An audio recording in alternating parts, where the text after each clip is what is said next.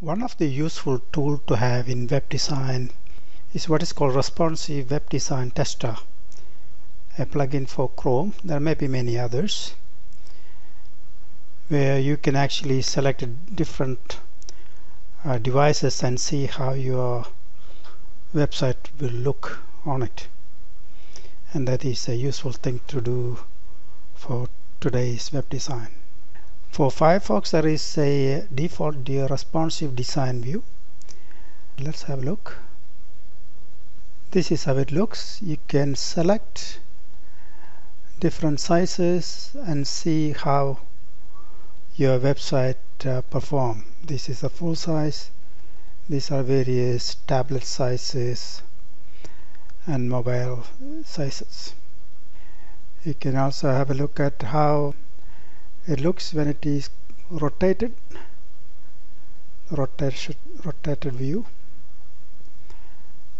and you can have a screenshot. So these are very useful tools to have. So you can download and install. There may be other alternatives, plugins you can experiment with. Right, let's add this to Chrome. Yes, add the extension.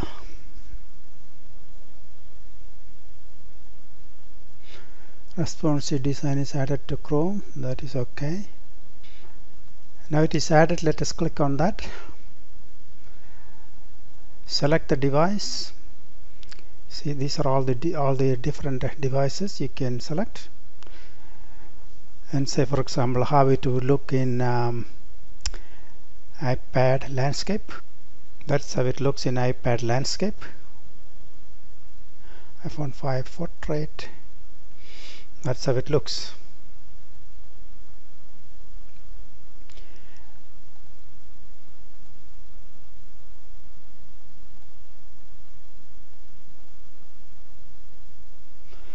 Anyway, this is a very useful tool to have. So you have an idea of what you have to do in on your site to adjust to different devices. So good plugin to have. Right, let's move on. Now I am logged in. I can see the menu items here, and for example, there's what's called shortcuts. If you are an author always creating articles, say for example many articles, you can create a shortcut. Say for example add content, article, and this star item here says add to default shortcut. You click on that, and now it is added to article. Like that, instead of many clicks, you can add shortcut, and so it is easily accessible. You can edit it. Go edit. So this is the article added. You can even move. You can rearrange the items in the menu. Save changes. Now the article is over here. Let us look at what else is available. Click on the site. You will see there is a pencil mark over here. That means that is what is called contextual editing. This is a toggle switch. You can click on that. You see all these different pencil things. That means you can edit on the spot. Say for example I want to change this Drupal 2 conference or something else. Click on that. Quick edit.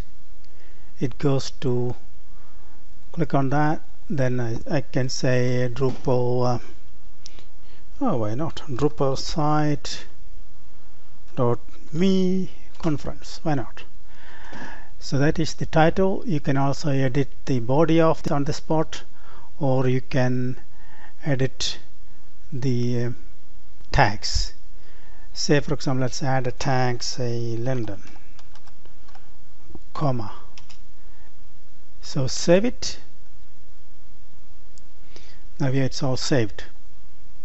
Drupal site me conference. If you think it is too bothersome, you can switch it off to get a clean look.